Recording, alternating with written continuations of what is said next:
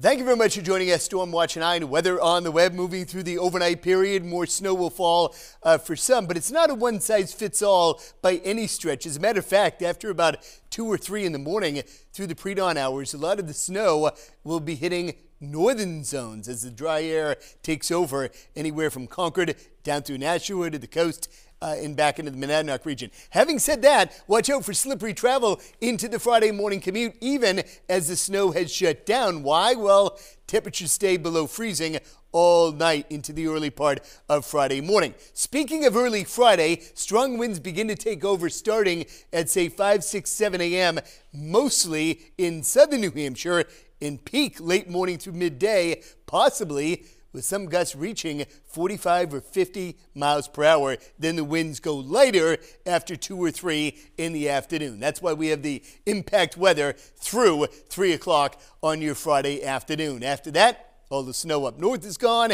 and the winds are coming down quite a bit. So here's the timeline on the snow overnight tonight.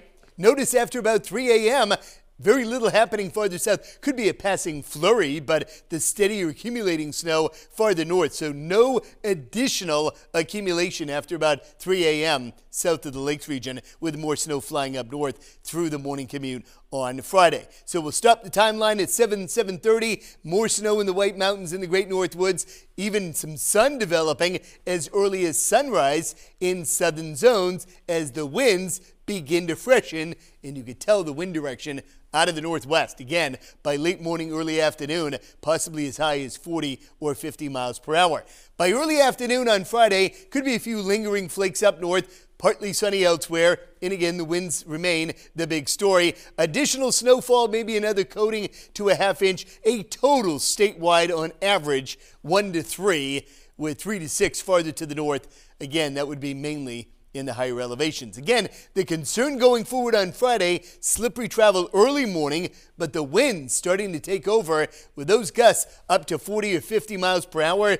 There's a wind advisory for concern for some scattered power outages. So watch out for some downed tree limbs, a slight chance of down power lines. And again, the greater threat for that will be Merrimack County, Sullivan County down through Cheshire, Hillsborough, and Rockingham, peaking during the 9, 10 a.m. through 2 p.m. time frame on Friday. And you can see that reflected in the timeline for the wind gusts. After about 9 or 10 in the morning, they start to crank up, even up north to about 30, but farther south, 35 to 45 miles per hour. But then by early Friday evening, the winds go much, much lighter. Temperatures overnight tonight certainly cold enough to support slippery travel on the roadways, so watch out for that if you're traveling through the morning drive on Friday. But again, a lot of the accumulating snow is long gone in the southern half of the state. Tomorrow, the focus is on the gusty winds all over southern New Hampshire with lingering snow up north. By Saturday, clouds and